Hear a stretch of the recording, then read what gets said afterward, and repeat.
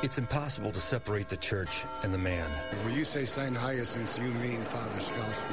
As omnipresent in the parish and neighborhood has the church bell towers, and as much a part of Detroit St. Hyacinth has its brick and mortar. Great friend, confidant. And today, Father Francis Skalski was present for Mass one last time.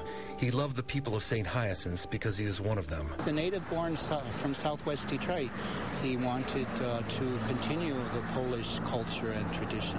And even as hard times hit the area, he fought to keep this church vital. His gift to us was to preserve and maintain our church. St. Hyacinth is one of the last Detroit Poletown churches to remain open. You know, tried very hard to keep the neighborhood together. He kept the school till the 1990.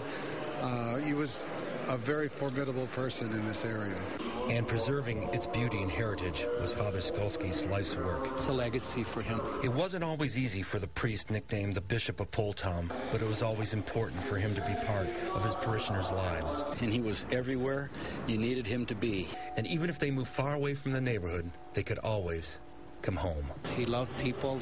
He would always say, the people are good. The people are good to me. And that's because he was good. So on a Monday morning in October, the sanctuary was full of dignitaries. The choir loft was full of music. But probably more important for the Bishop of Poletown, the pews were full of people. And his church would be ready for Mass next Sunday once again. He baptized my children and buried my mother, so I had to say goodbye.